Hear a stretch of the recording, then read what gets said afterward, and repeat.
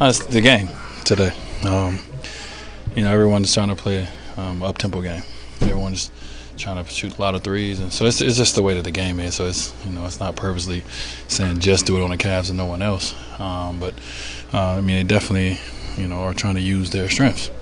A lot of teams that we're playing lately has been younger than us, and that's their strength to run up and down. And the open jump kind of feel, to the game. So they've been playing their game very well, better than we have.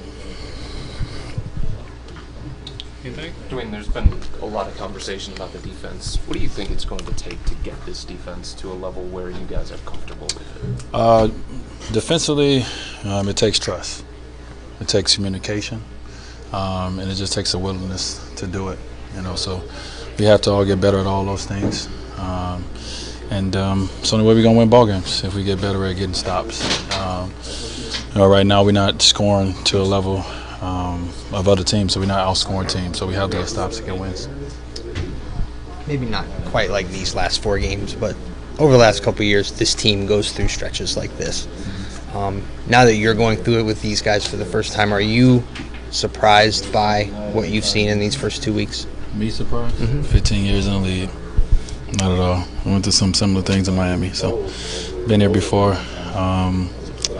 And as long as you play this game, you'll see everything, man. So the only thing we can do as a group, as a unit, is take tomorrow off, enjoy ourselves, Halloween parties, and come in Tuesday and figure out ways to get better each day. That's the only thing you're gonna do, and we got to get out of it together. So we have to continue to constantly communicate as teammates. We can't get quiet when things go the other way. We got to stay in it, stay together, because we the only ones that's gonna get ourselves out of it, and our coaching staff. It's just so we have to pull ourselves out of it, and just got to do it together. So we'll be fine from that standpoint, but we have to do it.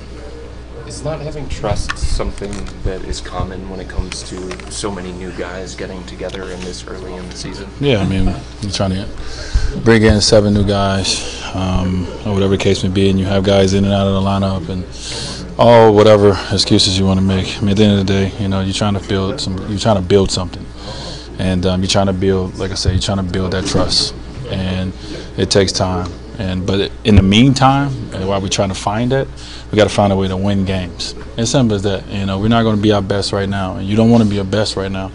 You got to find ways to win games, especially at home. We lost 2 games at home that we just shouldn't have lost. We got to find a way to win those. I'm not saying anything versus those teams; they playing very well, but at home you got to take care of business, and we haven't done that. Is the communication thing just because you guys don't know each other, or are people reluctant to speak up? Or? I don't have that answer. I wish I did. Then I'll fix it.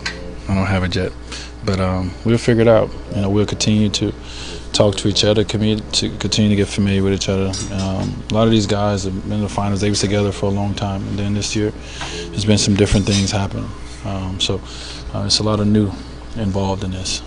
So with newness, it takes time.